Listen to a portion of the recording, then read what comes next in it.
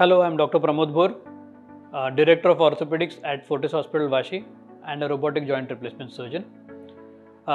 Today, I'm going to speak about when a total knee replacement is required and when a partial knee replacement should be done.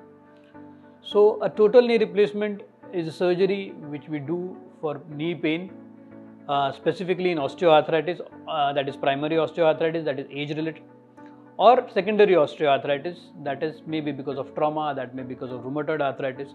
So whenever the knee pain is not reduced by conservative means, that is medicines, physiotherapy, tablets, injections, and all these things, or orthotics like belts, that is the time that we go ahead and do a surgical mean of treatment.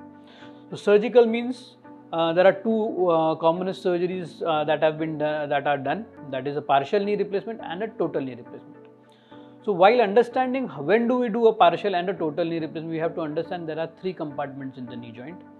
One is the medial compartment, that is the inner compartment. Lateral compartment is the outer compartment, and the patellofemoral, that is the anterior compartment. There are three compartments in the joint. So whenever in cases of early osteoarthritis, that is whenever it is early, when younger patients, only the inner compartment that is involved first, or the outer compartment that is involved first.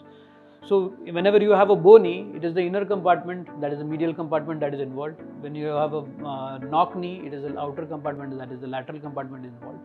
When only a single compartment is involved, we replace that single compartment. It is called as the partial knee replacement.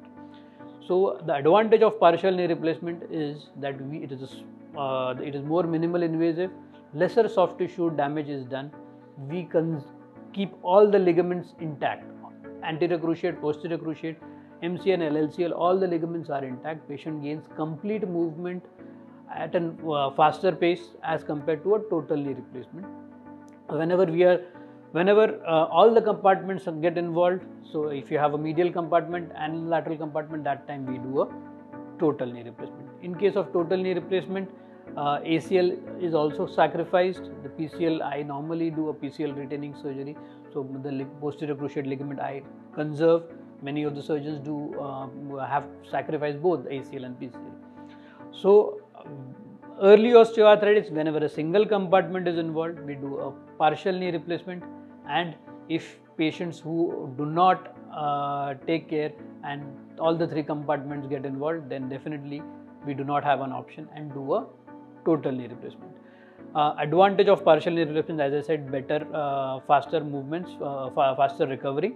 One more advantage is that for younger patients who are around 45, 50, so in those cases where we do a partial knee replacement, it is easy to revise a partial and to a total knee replacement when the patient becomes around 60 years old.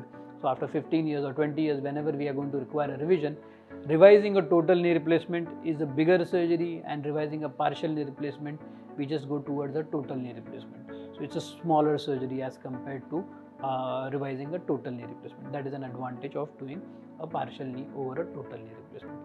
So in the final crux, single compartment, go ahead and do a partial knee replacement. Tri-compartmental osteoarthritis, do a total knee replacement. That is the main thing that you have to understand. Thank you.